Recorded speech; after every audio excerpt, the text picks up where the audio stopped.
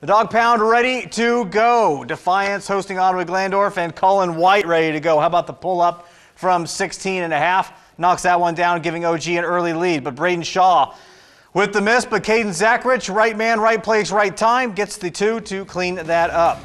Then Colin White again with the crossover and the penetration and the hoop and the harm. Now to the second quarter we go, and barely time to sit down and have a bite of popcorn. Caden Zachrich starts with a triple.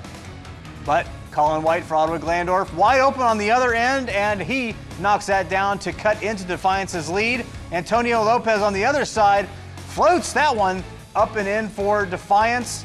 Bulldogs kept this one close throughout. Eli Schmink with the triple, but Ottawa-Glandorf pulls away toward the end. They get the 58-46 win